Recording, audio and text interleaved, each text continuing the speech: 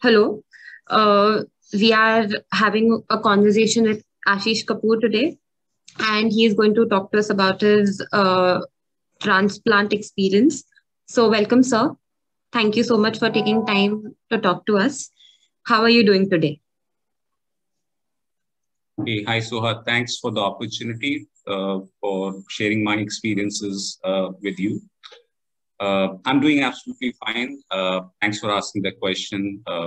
I think, as you mentioned, I've gone through a kidney transplant earlier, a couple of years back, and God's grace, doing absolutely.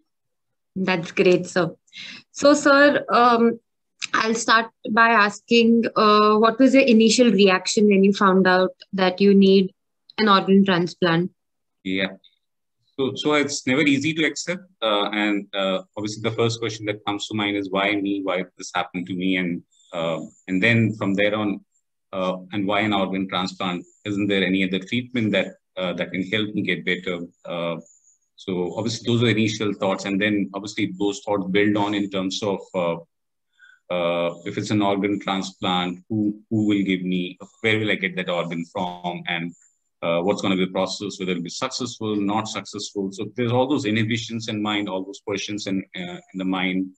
So those were a few initial reactions that both me and my family had when we heard about it for the first time. And how was your family's reaction?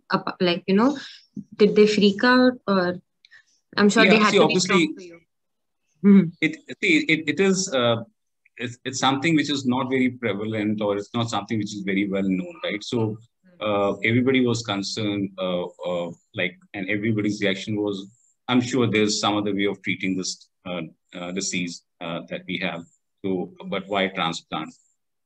So, but that was the initial reaction. But obviously, uh, as they got more aware of it, they were in fact more supportive in terms of, yeah, this is the right thing to do because they wanted me to get better. So obviously, first level acceptance came from their side about going through a transplant. Okay. So tell me more in detail about your whole experience. Obviously, from experience standpoint, we first focus on getting more information about what exactly is transplant all about. And it was a matter of talking to as many people in this area as possible. So going to the medical experts, getting their guidance, people who work with those medical experts to guide through the whole process, because there's a whole process involved, right? You need to have a donor who's ready to donate, or obviously you need to enlist in a list wherein you can be on the list, and then if there's an organ available, it can come to you. So there's a whole process involved. And in my case, obviously the donor was for my immediate family. So from that standpoint, even there to just to identify who could be the right donor, because there are limitation in terms of who can donate. The person has to be absolutely healthy, right? And the person has to go through his own medical checkup. There has to be a match that has to be there. So we went through a lot of consultations with the medical experts, with the right set of social workers, guided us through the process. Uh, and all this took quite a bit of time. So even just from when it was diagnosed in terms of that I needed it, and from the time it could actually happen, it took about 6 months time, because even within your family, to talk it out, who's going to be ready to donate from their side. Even if they're ready, they should be medically fit, and even if they're medically fit, then it has to be matched. So that whole process takes time, and once you go through all of that, then the actual process of uh, the surgery and the transplant that actually happens on you. So if you're in if you have gone to the right set of medical, how would you describe the experiences right from the stage when you when the doctors advise us that the transplant is the treatment line of treatment through which you have to go through, essentially for your own satisfaction or for my own satisfaction or family satisfaction, we went through various other medical consultations by other experts, uh, uh, so that we are sure that this is the only line of treatment, the right line of treatment. So that was one piece of it. And then as you talk to more expert, you get convinced about, okay, this is the right course of action that you need to take. And obviously associated with the medical experts, at least for the organ transplant, essentially for us, how I would describe the experiences right from the stage when you when the doctors advise us that the transplant is the treatment line of treatment through which I have to go through. Essentially, for your own satisfaction or for my own satisfaction or family satisfaction, we went through various other medical consultations by other experts, uh, uh, so that we are sure that this is the only line of treatment, the right line of treatment. So that was one piece of it. And then as you talk to more expert, you get convinced about, okay, this is the right course of action that you need to take. And obviously associated with the medical experts, at least for the organ transplant, there are well laid out procedures by the government, which you need to follow. And you need to be aware of it. So the social work department, which is associated with any hospital or any medical profession, they actually guide you through that. What's the process? Obviously, the process of registration involved. You can register for organs which get available if somebody has signed up for donation for that, or there's another process if from your immediate family somebody is willing to donate their organ.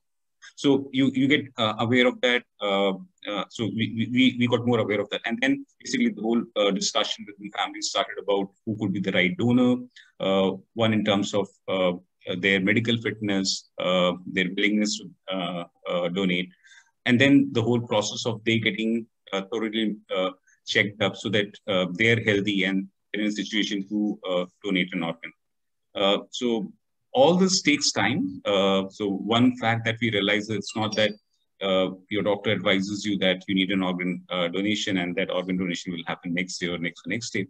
Right from identification of a donor to be getting tested, and there has to be a match in terms of from whom you can actually get an organ. So all that takes time, and all that needs a lot of guidance from the medical profession and also from the social work side, because there's a lot of laid down procedure that the government has just to ensure that there's no nothing wrong which is happening from an organ donation standpoint, which is all good in good faith.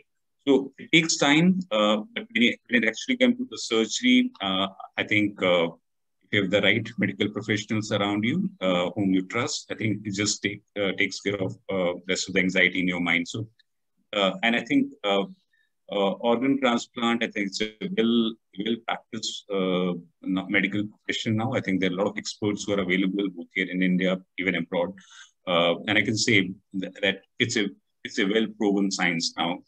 I'm an example of that, right? So I've got benefited from, so I can say that now.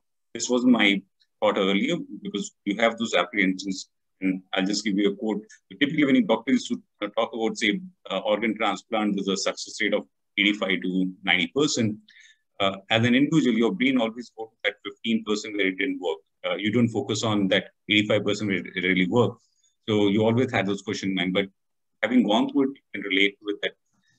Something which really works. And so at the whole procedure, it was time consuming, but having the right set of people around you helped. Worked it out. That's great. So, sir, since you mentioned that with the right kind of people, things worked out, I would like to know that if you were aware about all the information that you needed, maybe before you found out that you need a transplant done, do you think it could have helped you and your family better psychologically to deal with such things? Absolutely. So I would agree with that. See, everything was new to us when we found this out. So it started with a lot of apprehensions, a lot of questions, and we didn't know where to go to get those answers.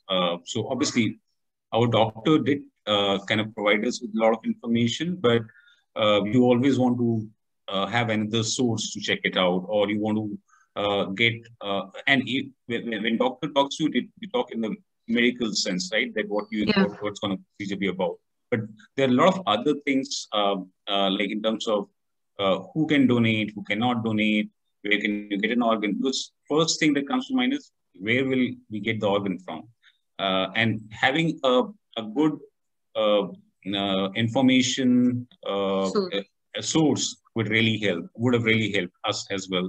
So we did a lot of our own research, but it took time and it also took a lot of effort for us to be able to get all those information. And if there was something which was available upfront, it would have really helped. So we did our own research, talked to people who gone through transplant earlier.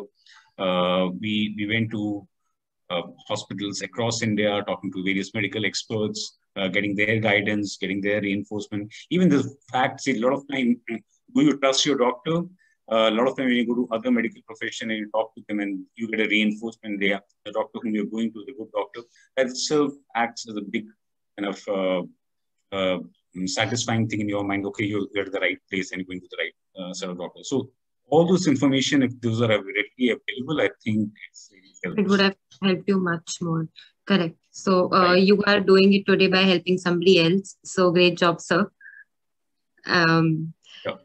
so, sir, there are various myths about organ donation for people out there, and some people are also very apprehensive over the idea of donating an organ to somebody. There are various facts involved in it, maybe religion or just how. So, how do you think that can be changed, or do you have an opinion to share about it? Sure. I had those apprehensions in my mind or in my family initially, right? So my one of my thought was, how can I accept somebody else's organ? Like it is somebody else's, right? Uh, Correct. uh, how can I take it from someone? That was my first thing, and then even from a donor standpoint, I think people who are around you who love you, they want you to get better, right? Uh, so from that standpoint, I think they were much more willing to be able to help you and get. But from your own side, you had the same ambition uh, in your mind. And also, I think just from I think I've also interacted with other people in this space, because when you go to hospitals and there are people like you who are coming to the same doctor and who would go through similar procedure as yours, right? So what you really realize is that uh, this is something which is medically proven, and if somebody is able to help by donating an organ, obviously uh, there are things related to live organ transplant, Uh, and then there are also procedures laid down for if somebody passes away, he can always donate that organ, right? So while there are myths could be related to whether it works, myth could be related to certain religious beliefs that people may have. So one of the things which I would want to say, which I have realized is, and this is coming to me from my Hindu belief, is we from this life we'll get into another life form and will not carry our body along with us. But what we will carry is our karma, and by donating your organ, which is your karma, I think you're taking that to your next life. So that will be one of the message I'll leave for all the donors. I'll also add my one of my family members donated me their organ, and they're doing absolutely fine. And I think one of the things doctors told us was that uh, remember that the person who donated me her organ, she's the fittest person in the family, because they only uh, allow someone to donate if they are fit and really yeah. fit. So while various other family members went through all their tests, they got rejected because they cannot give. But she was the one who was allowed to do it. So, but she's feeling absolutely fine. That's great. Good to hear, sir. And that's a really nice message that you've shared with us. So thank you for that. Is there anything else you would want to share? A message to Uh, people out there? sure. Uh, sure. See, and this is both for maybe from a recipient point of view, somebody who needs an organ. I think the message from my side would be, this is something which works. It's medically proven. So while there could be other treatments or other way of dealing with the medical condition that you're going through, if your doctor advises you that this is what you need, perhaps trust your doctor and go through. And there are complications, but there are medical experts there who can deal with it. For the donors, what I was saying, you're helping another life form, another person to live their life well. And if you're able to, if God has put you in a position to be able to do that, I will sincerely urge, come forward and make that happen for somebody else. So that will be two messages from my side, both for the recipient and for the donors. Thank you, sir. That's a great message you've shared, and it was great talking to you. So, thank you so much. Thank you. Thank you so much. Yeah. Thanks for giving me this opportunity, and it was fantastic sharing my experience. The pleasure was all mine. So.